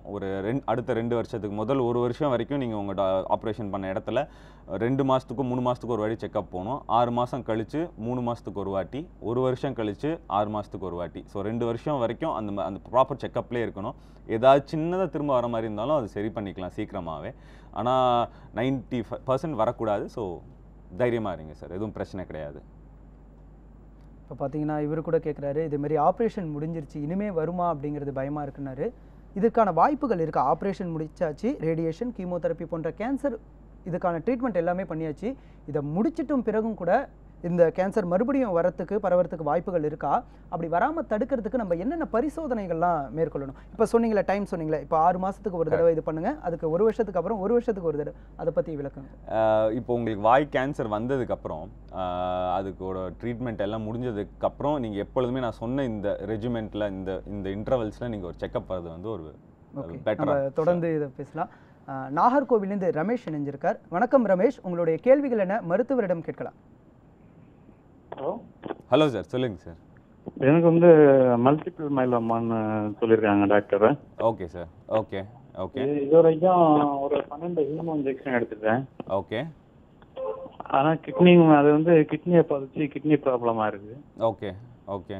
இப்போ இது சரியாகுமா எப்படின்னு? மல்டிபிள் மைலோமா ஒரு டஃப் டிசீஸ் தான் sir. It's not easy. I understand நீங்கள் எவ்வளோ ஒரு கஷ்டம் அண்டர்கோ பண்ணிட்டு இருப்பீங்கன்னு சொல்லிட்டு. ஸோ நான் சொன்ன மாதிரி இந்த கீமோதெரப்பி அண்ட் இதுதான் நீங்கள் கண்டினியூ பண்ணி ஆக வேணும். ஸோ இதுக்கு ஒரு சர்ஜரி ஒரு ஆப்ஷன் கிடையாது. ஸோ அதனால் நீங்கள் இது கண்டினியூ பண்ணி கீமோதெரப்பி எல்லாம் முடிஞ்சதுக்கப்புறம் எலிஷன்ஸ் மற்ற எல்லா இடத்துலையும் எவ்வளோ கம்மியாக இருக்குன்றதை நம்ம பார்த்ததுக்கப்புறம் நெக்ஸ்ட் ஸ்டேஜில் நம்ம என்ன பண்ண முடியும், இன்கேஸ் இம்யூனோதெரப்பிஸ் எதுவும் பண்ண முடியுமா அப்படின்றது நம்ம டிசைட் பண்ணலாம். பட் இப்போதைக்கு ஃபர்ஸ்ட் லைன் ஆஃப் ட்ரீட்மெண்ட் நீங்கள் கீமோதெரப்பி முடிச்சதுக்கப்புறம் தான் நம்ம பண்ண முடியும். கிட்னிஸ் வந்து கம்ப்ளீட்டாக உங்களுக்கு ஃபெயில் ஆகாத பட்சம் வரைக்கும் ஒன்றும் பிரச்சனை கிடையாது. தி doctors will still manage. So நீங்கள் தொடர்ந்து ட்ரீட்மெண்ட் கண்டினியூ பண்ணுங்கள். அதில் வர ப்ரோக்னோசிஸை வச்சு நம்ம அடுத்த ஸ்டேஜ் நம்ம என்ன பண்ணுறது அப்படின்றத பார்க்கலாம். It is a tough disease, but it is addressable. பெங்களூர்லேருந்து கருணாகரன் இணைஞ்சிருக்கார். வணக்கம் கருணாகரன், உங்களுடைய சந்தேகம் என்ன மருத்துவருக்கு? சொல்லுங்க. வணக்கம் சார். எங்க வைஃப்க்கு வந்துட்டு வயிற்றுல வந்துட்டு சின்ன சின்ன கேன்சர் இது இருக்கு. ஓகே. அதுக்கு வந்துட்டு கீமோதெரப்பி ரேடியேஷன் எல்லாம் முடிஞ்சிருச்சு சார். ஓகே. இப்போ வந்து திருப்பி வந்துட்டு பிராச்சி தெரப்பி செய்யணும்னு சொல்றாரு. ஓகே. அது ஒரு 3 days or 4 days இருக்கு பிராச்சி தெரப்பி. அது எப்படி சார்? ஓகே. ஒரு 3 இடத்துல சின்ன சின்ன ரவை மாதிரி இருக்கா. கரெக்ட். ஓகே. அதுக்கு இவ்வளவு ட்ரீட்மெண்ட் தேவையா சார்? சாரி, கடைசியா என்ன சொன்னீங்க? எனக்கு அடுத்து என்ன ட்ரீட்மெண்ட் இருக்குன்னு சார்? ஃபர்ஸ்ட் பிராக்கி தெரப்பி என்னது? கரெக்ட். பிராக்கி தெரப்பின்ற ட்ரீட்மெண்ட் என்னன்னா, உங்களுக்கு நான் ஃபர்ஸ்ட் இது சொல்லிடுறேன். அதுக்கு முன்னாடி நான் வாய்முக தாடையில் இருக்கிற கேன்சருக்கு மட்டும்தான் நான் ட்ரீட்மெண்ட் பார்த்துட்டு இருக்கேன். பட் உங்களோட சந்தேகத்தை என்ன தீர்த்து வைக்க முடியும், அது மட்டும் நான் என்னோட இதுக்கு நான் சொல்கிறேன். ஸோ பிராக்கி தெரப்பின்றது மெயினாக என்ன அப்படின்னா, உங்களுக்கு வயிற்றுலையோ இல்லை எந்த இடத்துல கட்டி இருக்கோ அந்த கட்டியை சுற்றி இருக்கிறதுல சின்ன நீங்கள் சொன்ன மாதிரி அந்த ராட்ஸ் மாதிரி வச்சுருப்பாங்க. ஸோ அந்த இடத்துல நீங்கள் ரேடியேஷன் அந்த ராட்ஸ் வச்சுட்டு எடுக்கும்போது நிறைய ரேடியேஷன் அப்சார்ப் பண்ணிக்கும். அந்த இடத்துல இன்னும் கொஞ்சம் பெட்டர் ஹீலிங் நடக்கும் அந்த கேன்சர் செல்ஸில். ஸோ அந்த கட்டியை சுற்றி இன்னும் கொஞ்சம் அதிகமாக கான்சென்ட்ரேட் பண்ணுறதுக்காக அந்த பிராக்கி தெரப்பி பண்ணுவாங்க. So I think that's what is going on their. Okay doctor, இப்போ பிராக்கி தெரப்பி இது வந்து புது விதமாக இருக்குது. இம்யூனோ தெரப்பி அப்படின்னு ஒன்று இருக்குது. இதில் என்னென்னலாம் அட்வான்ஸ்டு ட்ரீட்மெண்ட்ஸ்லாம் வந்திருக்கு. அந்த அட்வான்ஸ் ட்ரீட்மெண்ட்ஸ்னால இப்போ 4th ஸ்டேஜ் கேன்சரை கூட நம்ம முழுமையாக குணப்படுத்தக்கூடிய வாய்ப்புகள் எந்த அளவுக்கு இருக்குது டாக்டர்? 4th ஸ்டேஜ்னா குணப்படுத்த முடியாது அப்படின்ற ஒரு மிஸ்கன்செப்ஷனே தப்பு. ஸோ என்னென்னா, ஓகே, இதை பற்றி நம்ம தொடரலாம். கோவையிலேருந்து பிரேம்குமார் இணைஞ்சிருக்கார். வணக்கம் பிரேம்குமார், உங்கள் சந்தேகம் என்ன? பிரேம்குமார் இணைப்புல இருக்கீங்க, நீங்க வந்து உங்க சந்தேகங்களை டாக்டர்கிட்ட கேட்கலாம். Sir good morning sir. Good morning sir, சொல்லுங்க சார். சார் ஒரு 2 years back sir testicular tumour இருந்தது சார். இந்த ஒரு சும்மா வலியா இருந்ததுங்க வயிற்றுல. ஓகே. செக் பண்ணி பார்க்கும்போது அது ஃபர்ஸ்ட் வந்து இதுவா இருந்தது, லிக்விடா இருந்தது. அதுக்கப்புறம் கட்டியா மாறி அது பார்த்தா டியூமர்னு சொன்னாங்க சார். டியூமர்னு டெஸ்டிகுலர் டியூமர் ரைட் சைடுன்னு சொல்லி சார். அது வந்து சர்ஜரி பண்ணிட்டு அதுக்கப்புறம் 2 years வந்து கீமோதெரபி கொடுத்தாங்க சார். ஒரு 3 சைக்கிளா கீமோதெரபி போச்சுங்க. ஓகே. இப்போ வந்து அதுக்கப்புறம் அது முடிஞ்ச உடனே கியூரபிள் 100% கியூரபிள்னு சொல்லி இப்போ வந்து மானிட்டர் மட்டும் பண்ணிட்டு இருக்கேன் சார். அப்போ ரிவ்யூ மட்டும் போயிட்டு இருக்குங்க. ஓகே. பட் 2 வருஷம் ஆச்சுங்க சார். அது முடிஞ்ச 2 வருஷம் ஆச்சுங்க. ஓகே. இப்போ அது மறுபடியும் வருமா அப்படிங்கிற ஒரு இது கொஞ்சம் பயமாகவே இருக்கு. அது மாதிரி அதுக்கு எப்படி சார்? ஓகே. ஸோ மறுபடியும் ஐ மேக் திஸ் கிளியர். நான் ஐ deal only with head and neck cancers. But உங்களோட சந்தேகத்தை பொறுத்த வரைக்கும் இப்போ ரெசிடியூஸ் இல்லை, ரெமினன்ஸ் இல்லை, ரெக்கரன்ஸ் அதாவது இந்த 2 வருஷத்து வரைக்கும் நமக்கு இல்லை அப்படின்ற பட்சத்தில் இதுக்கு மேலே வரதுக்கான சான்சஸ் போக போக இயர் அட்வான்ஸ் ஆக சான்சஸ் கம்மி தான் ஆகிட்டு இருக்கும். உங்களுக்கு கேஸ்ட்ரோவில் இருக்கிற வயிற்றில் இருக்கிற பிரச்சனைகள் கேன்சர்ஸ்க்கு வந்து 3 to 4 years கிராஸ் ஆகிடுச்சுன்னா 90% உங்களுக்கு ரெக்கரன்ஸ் ரொம்பவே கம்மியாகிடும். ஸோ ஹெட் அண்ட் நெக்கை பொறுத்த வரைக்கும் ஃபஸ்ட் 2 yearsக்குள்ளே ரெக்கர் ஆகிறது தான் மேஜர். அந்த 2 வருஷம் தாண்டிட்டிங்கன்னா அதுக்கப்புறம் ரெக்கரன்ஸ் ரொம்ப கம்மி.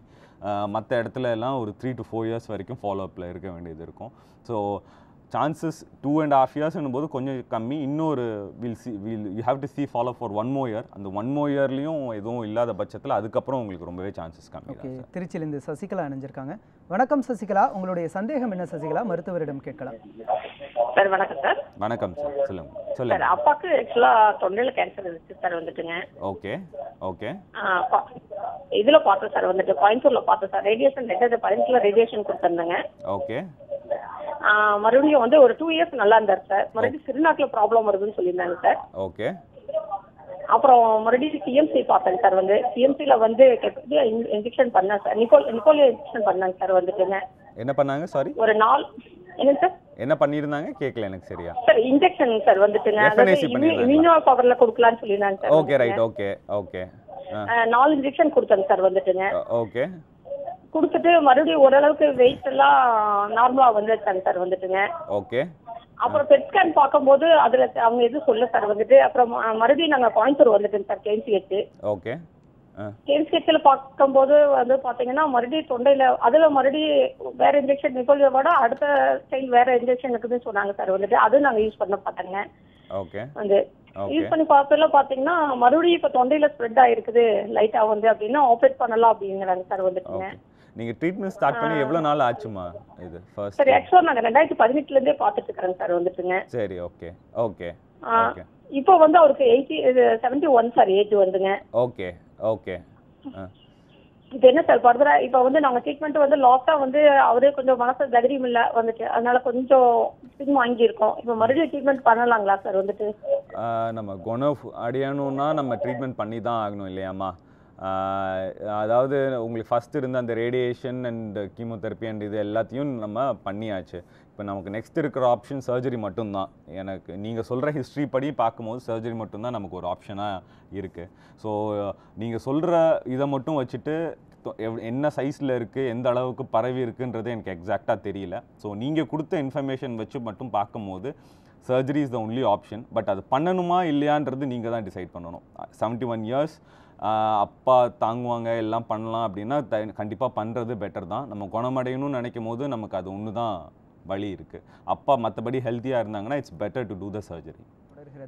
டாக்டர், கடைசியாக பேசின காலர் சொன்னாங்க எங்களுடைய அப்பாவுக்கு வந்து மனசில் தைரியம் இல்லை, அந்த அளவுக்கு அவங்க இந்த கேன்சர் பேஷண்ட்டு எந்த அளவுக்கு தைரியமாக இருந்தால் இதை விட்டு மீண்டு வர முடியும், அதற்கான வாய்ப்புகள் இருக்கா? நேர்மறையான எண்ணங்களில் இருந்தால் இந்த கேன்சரை வந்து மீண்டு அவங்க வர முடியுமா?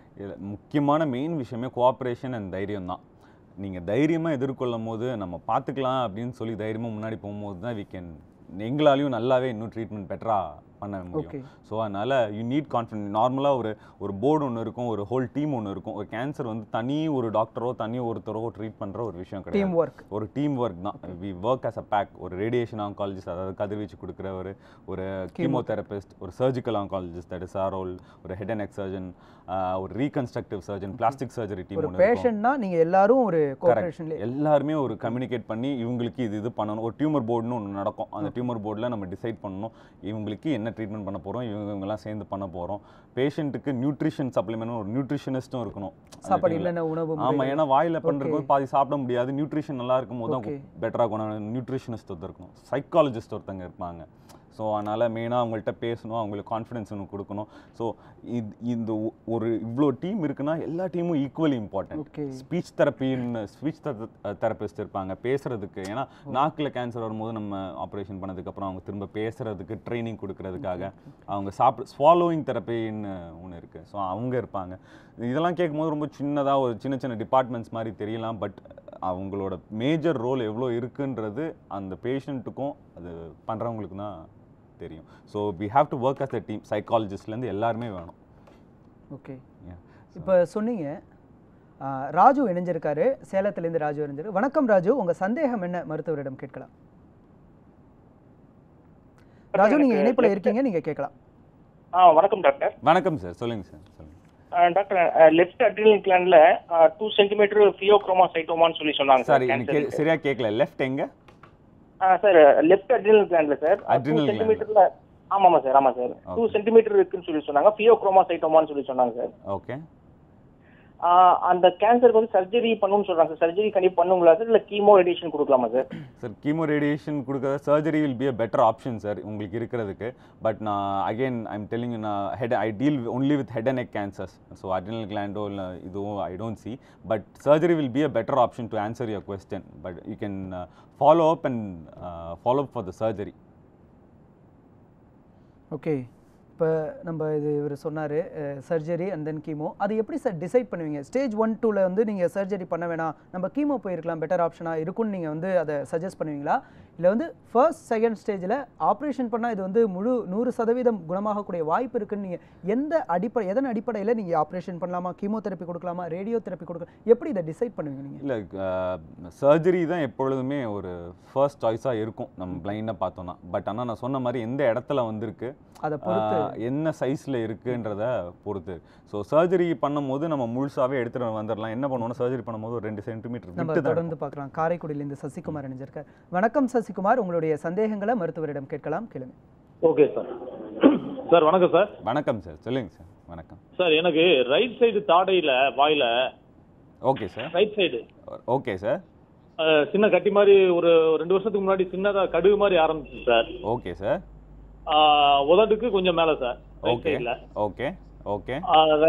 பாத்தீங்கன்னா அப்ப கொஞ்சம் நல்லா பெருசா வளர்ந்துருச்சு சார். ஓகே. அது வந்து இப்பதான் வந்து சாப்பிடும்போது டிஸ்டர்பன்ஸ் ஆகுது, பேசும்போது கடிபடுது சார். என்ன எவ்வளவு பெருசா இருக்கு உங்களுக்கு அது பார்க்கல? இப்ப வந்து சார் ஒரு சுண்டக்காய் லெவல்ல இருக்கு சார். இந்த சுண்டக்காய். வலி இருக்கா அதுல? வலி இல்ல சார். வலி இல்ல. எத்தனை வருஷமா இது இருக்குன்னு சொல்றீங்க? ஒரு கிட்டத்தட்ட ஒரு 3 வருஷமா இருக்கு சார் இது. சார், இது வந்து நீங்கள் சொல்கிற ஹிஸ்ட்ரி வச்சு மட்டும் பார்க்கும்போது இது வந்து ஒரு கேன்சர் லீஷனாக தெரியல. ஏன்னா 3 வருஷமாக ஒரு கேன்சர் வந்து இவ்வளோ தான் வளர்ந்துருக்குன்றது சொல்ல முடியாது. ஸோ ஃபைப்ரோமான்னு சொல்லுவாங்க, அதுவாக இருக்கலாம், இல்லைனா வெறுக்க காய்ச்சல் மாதிரி சின்னதாக ஒரு லீஷனாக இருக்கலாம். ஸோ இது வந்து நீங்கள் சொல்கிற நான் கேட்குறத மட்டுமே வச்சு என்னால் இவ்வளோ தான் சொல்ல முடியுது. சொல்கிறத வச்சும் பார்க்கும்போது இது கேன்சராக மட்டும் இருக்குன்றது எனக்கு தெரியல.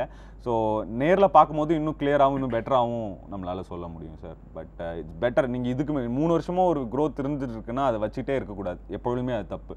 அதுக்காக அட்லீஸ்ட் நீங்கள் நேரில் ஒரு வாட்டி உங்கள் பக்கத்தில் இருக்க மருத்துவரையும் வந்து பார்க்க வேண்டியது இருக்கும். பார்த்ததுக்கப்புறம் இன்னும் ஒரு பெட்டர் ஐடியா சொல்ல முடியும். ஸோ இப்போதைக்கு நீங்கள் சொல்கிறத வச்சு பார்க்கும்போது கேன்சர் மாதிரி தெரியல சார். ஓகே, சென்னையிலேருந்து பிரியா இணைஞ்சிருக்காங்க. வணக்கம் பிரியா, உங்களுடைய சந்தேகங்கள் என்ன? வணக்கம் டாக்டர். வணக்கம். என் ஹஸ்பண்ட்க்கு லெஃப்ட் சைடுல மவுத்ல லெஃப்ட் சைடுல சீக்ல வந்து ஒரு ஸ்கார் மாதிரி இருக்கு. ஓகே. அவரு ஸ்மோக் பண்ணுவாரு, அப்புறம் ஒரு பாக்கு போடுவாரு. ஓகே. அது இப்ப கொஞ்சம் ஸ்டாப் பண்ணிருக்காரு பாக்கு போடுறது. ஆனா ஸ்மோக்கிங் இருக்கு. ஓகே. சோ அதனால எனக்கு கொஞ்சம் பயமா இருக்கு. அந்த லெஃப்ட் சைடுல இருக்க ஸ்கார் எதுவும் பெயின் எல்லாம் எதுவும் இல்ல, ஆனா அந்த ஸ்கார் போக மாட்டேங்குது. ஓகே.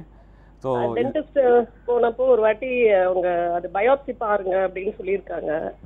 ஓகே. சரி அதனால ஏதோ ஒரு டவுட் இருந்து உங்களுக்கு ஃபோன் பண்ணேன். இல்ல சார், இது என்னன்னா மேம், உங்களுக்கு பாக்கு has more risk of cancerous transformation. So என்ன விஷயம்னா, ஒரு ஸ்கார் ஒன்று இருக்குது அப்படின்னா அது என்னன்றது நம்ம பார்க்குறதுக்கு ஒன்றும் நம்ம இது கேன்சராக இருக்குன்னு நம்ம சொல்ல போகிறதில்ல. பட் ஆனால் ஒரு விஷயம் அங்கே இருக்குன்னா அது என்னன்றதை பரிசோதனை செஞ்சு நீங்கள் பார்த்துக்கலாம். அது ஒரு பெட்டர் விஷயமா இருக்கும். ஆனால் இது கண்டிப்பாக கேன்சரா அப்படின்னா இவ்வளோ நாள் இருந்து எதுவும் தொந்தரவு இருக்காது. ப்ரீ கேன்சர் ஸ்டேஜஸில் கூட இருக்கலாம். ப்ரீ கேன்சர்னால் கேன்சருக்கு ஒரு முன்னாடி இருக்கிற ஒரு ஸ்டேஜ். இப்போ பார்க்கும் போது அட்லீஸ்ட் அதை இன்னும் கொஞ்சம் குணமடைகிறதுக்கான வாய்ப்புகள் நிறைய இருக்குது. ஸோ அது கேன்சரும் கிடையாது, கேன்சருக்கு முன்னாடி இருக்கிற ஸ்டேஜ். அதனால் அதுக்கு நீங்கள் பயப்படவும் வேண்டாம். ஆனால் அது என்னன்றது நீங்கள் பார்க்க வேண்டியது இருக்கும். அவருக்கு வாய் எரிச்சலோ இல்லை வாய் திறக்கிறதுல தொந்தரவு ஏதாவது இருந்துச்சுனாலோ இது இருக்கிறதுக்கான வாய்ப்புகள் நிறைய இருக்குது. பார்க்க எடுக்கும் போது இது இருக்கும். இது சீக்கிரம் நீங்கள் பரிசோதனை பண்ணி என்னன்றதை பார்த்துக்கிட்டு அது குணமடைய செஞ்சுக்கலாம். ஓகே, சென்னையிலேருந்து சந்திரசேகர் இணைஞ்சிருக்கார். வணக்கம் சந்திரசேகர், உங்களுடைய சந்தேகங்கள் என்ன மருத்துவரிடம் கேட்கலாம். சந்திரசேகர் இல்ல, சந்திரேசன். சந்திரேசன், சொல்லுங்க சந்திரேசன். சாரி, உங்களுடைய சந்தேகங்களை கேட்கலாம். நான் டாக்டர்கிட்ட பேசணும். ஓகே ஓகே, டாக்டர் இணைப்புல தான் இருக்காங்க, சொல்லுங்க பேசலாம். சொல்லுங்க சார், சொல்லுங்க. டாக்டர் ஐயாவா? ஆமா சார், ஆமா சார், சொல்லுங்க சார். டாக்டர் ஐயா வணக்கம் ஐயா. வணக்கம் ஐயா, சொல்லுங்க ஐயா. உங்க அப்பா பேரு மோகனா? இல்ல சார், என் பேர் தான் மோகன், ராகேஷ் மோகன். இல்ல, இந்த ராகேஷ் இஷன்னா போட்டிருக்கீங்கள, ராகேஷு? ராகேஷ் தான் சார், என் பேர் ராகேஷ் மோகன், ரெண்டுமே என் பேர் தான். அப்பா பேர் மீனாட்சி சுந்தரம். டாக்டர் என்ன இணைப்புல ப்ராப்ளமா இருக்கும். ஸோ போன காலர் சொன்ன மாதிரி 3 வருஷமாக இந்த வாய்ப்புன்னு இருக்குது, இதை வந்து பரிசோதனை பண்ணணுமா அப்படின்னு. பொதுவாக நம்ம வாயை எப்படியெல்லாம் பராமரிக்கணும், இந்த தீய பழக்க வழக்கங்கள்லாம் இல்லாதவர்களுக்கும் இந்த புற்றுநோய் வரதுக்கான வாய்ப்புகள் இருக்கா? ஏன்னா பல நாள் பல் துளக்கிறதுல அவங்களுக்கு பிரச்சனை இருக்கும், அவங்க சரியாக பராமரிக்காமல் இருந்திருப்பாங்க. அப்படிப்பட்டவங்களுக்கு இந்த வாய் புற்றுநோய் வரதுக்கான வாய்ப்புகள் இருக்கா? பல் சரியாக தேய்க்காதனால நமக்கு வாய் புற்றுநோய் வரப்போகிறது இல்லை, வாய் மெயின்டைன் பண்ணுறாதனால வரப்போகிறது இல்லை. பட் எதனால் வரலாம் அப்படின்னா, ஒரு கூர்மையான பல் ஒன்று இருந்துகிட்டு இருக்கு, அது கான்ஸ்டண்ட்டாக குத்திக்கிட்டு இருக்கு, அது நிறைய சான்சஸ் இருக்குது. நிறைய பேர் அதை இக்னோர் பண்ணிவிடுவாங்க. அந்த கூர்மையான பல் குத்திட்டு இருக்குதுன்னா அதை இக்னோர் பண்ணக்கூடாது, அதனால் வரதுக்கான வாய்ப்புகள் நிறைய இருக்குது. ஸோ அதனால் இன்கேஸ் அந்த மாதிரி ஒரு பல் இருந்தாலோ அந்த மாதிரி ஒரு கூர்மையான ஏதாவது இருந்துச்சுனாலோ சீக்கிரம் போய் அதை குணப்படுத்திக்கணும், இல்லை எடுத்துடணும் அந்த பல்லை. அந்த பல்லை வந்து வச்சுக்கிறது அவ்வளோ நல்லது இல்லை. கூர்மையாக இருக்கும், ஒன்று ரூட் கெனால் பண்ணி அதை கேப் போட்டுடணும், இல்லைனா அந்த பல்லை எடுத்துடணும். அது குத்திக்கிட்டே இருந்துச்சுன்னா கேன்சர் ஆக மாறதுக்கான வாய்ப்புகள் நிறைய இருக்குது. எந்த பழக்கமுமே இல்லாமல் இந்த கூர்மையான பற்கள்னால கேன்சர் வந்தவங்க நிறைய பேர் இருக்கு. கூர்மையான பல் குத்தியே, அதுவும் இந்த கோவிட் டயத்தில் அது நிறைய ஆயிடுச்சு. ஏன்னா அப்போ டென்டிஸ்ட் வெளியில் போகவே பயந்தனால அந்த கூர்மையான பல் குத்திட்டே இருந்தனால அந்த லாக்டவுன் பீரியட் 3 மாதம் ஃபுல்லாக குத்துனாலும் வலி இருந்தாலும் பரவாயில்ல, நிறைய பேர் உள்ளே இருந்துட்டாங்க. அதனால எதுல குத்துறது? பல்லுலயே இல்லை, கன்னத்தில் குத்தும், சைடில் கன்னத்தில், நாக்கில். ஸோ அந்த பகுதியில் வரும். ஸோ ஒரு பல்லில் இருக்கிற இன்ஃபெக்ஷனாலையோ அதை சரியாக மெயின்டைன் பண்ணாதனாலையும் நமக்கு புற்றுநோய் வரப்போகுது. ஓகே, தொடர்ந்து நெல்லையிலேருந்து பாலு இணைஞ்சிருக்கார். வணக்கம் பாலு, உங்கள் சந்தேகங்களை கேட்கலாம். பாலு இணைப்புல இருக்கீங்க, உங்க சந்தேகங்களை டாக்டர்கிட்ட கேட்கலாம். சார், நான் காலில் கேன்சர் வந்து வணக்கம் சார். வணக்கம் சார், சொல்லுங்க பாலு, சொல்லுங்க. இந்த காலில் ஒரு கேன்சர் கட்டி காலத்தில் வந்து இப்போ அதை முழுமையாக எடுத்துட்டாங்க சார், பாதி முட்டுக்கீழே எடுத்துட்டாங்க. சரி சார். அதுக்கப்புறம் மறுபடியும் கேன்சர் ஃபார்ம் ஆயிருக்கு சார். அந்த இதுல கட்டி 2 கட்டி ஒரு 1.5 வருஷமா ஹீமோ ஏற்றிட்டு இருக்கேன், ஆனா அந்த கட்டி 2ம் குறையவே மாட்டேங்குது சார். Okay sir, okay. இங்க ஜிஹெச்ல தான் சார் இருக்கு. Okay sir, okay. உங்களுக்கு நான் சொன்ன மாதிரி நான் வாய்முக அறுவை சிகிச்சை மட்டும்தான் மெயினாக பண்ணுறது சார். பட் காலையும் வந்திருக்குன்னா அது என்ன வகையான கேன்சர்ன்றது பார்க்கணும். பல வகையான கேன்சர். சார்கோமா சொன்னாங்க சார். என்ன சார்கோமா சார்? சார்கோமாங்கிறதுல தான் அதுக்கான ட்ரீட்மெண்ட் தான் சார். சரி, ரைட், ஓகே சார், பிரச்சனை இல்லை. ஸோ இப்போ நம்ம கீமோதெரப்பி போயிட்டு இருக்கு அப்படின்னா அதில் எவ்வளோ ரெஸ்பாண்ட் ஆகுதுன்னு சொல்லி பார்க்கணும் சார். இது 2வது வாட்டி வந்து இருக்கும்போது ரெக்கரன்ஸ்ன்னு சொல்லுவாங்க. ஸோ ரெக்கரன்ஸில் உங்களுக்கு கீமோதெரப்பியில் எவ்வளோ ரெஸ்பாண்ட் ஆகுதுன்ற பொறுத்து தான் அடுத்த ட்ரீட்மெண்ட் நம்ம எப்படி பண்ணணுன்றது டிசைட் ஆகும். ஸோ அதனால் உங்கள் கீமோதெரப்பியை கன்டினியூ பண்ணுங்கள், மனம் விட்டுறாதீங்க, கன்டினியூ பண்ணுங்கள், நம்ம எப்படி இருக்குன்னு பார்க்கலாம். உங்கள் டாக்டர்கிட்ட கன்டினியூ பண்ணுங்கள். So don't worry about it sir. தொடர்ந்து சேலத்திலிருந்து ஜெயந்தி இணைந்திருக்காங்க. வணக்கம் ஜெயந்தி, உங்களுடைய சந்தேகங்களை மருத்துவரிடம் கேட்கலாம். Thank you sir. சார், சேலத்திலிருந்து நான் ஜெயந்தி பேசுறேன். வணக்கம்மா, சொல்லுங்கம்மா. சார், எங்க மாமனாருக்கு பிளாடம் கேன்சர் சார். ஓகே. பாண்டிச்சேரி ஜிப்மர்ல இப்ப ட்ரீட்மெண்ட் நடந்துட்டு இருக்குதுங்க சார். 67 ஆயிடுச்சுங்க சார். இன்னைக்கு நான் டெஸ்ட் பண்ணி பார்த்ததுல பிளாடம் ஃபுல்லா ஆயிடுச்சுங்க சார். அதை எடுக்க சொல்லிட்டாங்க. சரிம்மா. ஆனா அவருக்கு எடுத்தா லைஃப் கரெக்டா ஒரு நம்ம கன்வீனியன்ட்டா இருக்குமா அப்படின்ற ஒரு இல்ல குவாலிட்டி ஆஃப் லைஃப் எப்படி இருக்கும்னு நீங்க கேக்குறீங்க அது சர்ஜரி பண்ணா இல்லையா? ஆமாங்க சார். அவருக்கு சர்ஜரி பண்ணிட்டு திரும்பியும் ஏஜ் வந்து ஒவ்வொருத்தரும் அதெல்லாம் இவருக்கு தாங்காது அப்படின்ற மாதிரிலாம் சொல்றாங்க. இருந்தாலும் நாளைக்கு கன்ஃபார்ம் பண்றாங்க. அதுக்கு தான் சார் நாங்க கேட்குறோம் உங்கள்கிட்ட. நான் மெயினாக வாய்முக அறுவை சிகிச்சை தான் பண்ணுறேம்மா. பட் ஆனால் உங்களோட இதுக்கு ஆன்சர் பண்ணுறதுக்கு என் நாலேஜில் பொறுத்த வரைக்கும் குவாலிட்டி ஆஃப் லைஃப் கண்டிப்பாக முன்னைய விட காம்ப்ரமைஸ் ஆக தான் செய்யும். ஸோ முன்னே இருக்கிற மாதிரியே ப்ராப்பராக இந்த யூரினேஷன் பண்ணுறது எல்லாத்துலேயுமே உங்களுக்கு கொஞ்சம் காம்ப்ரமைஸ் ஆக தான் செய்யும்.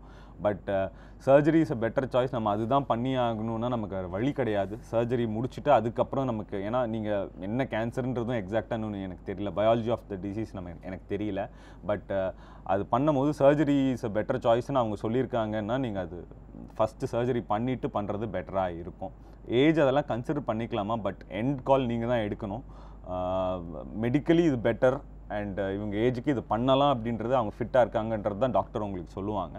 அதுக்கப்புறம் டிசைட் பண்ண வேண்டியது உங்கள் பொறுப்பு. பட் அதுதான் நமக்கு சாய்ஸ்னால் it's better to do it.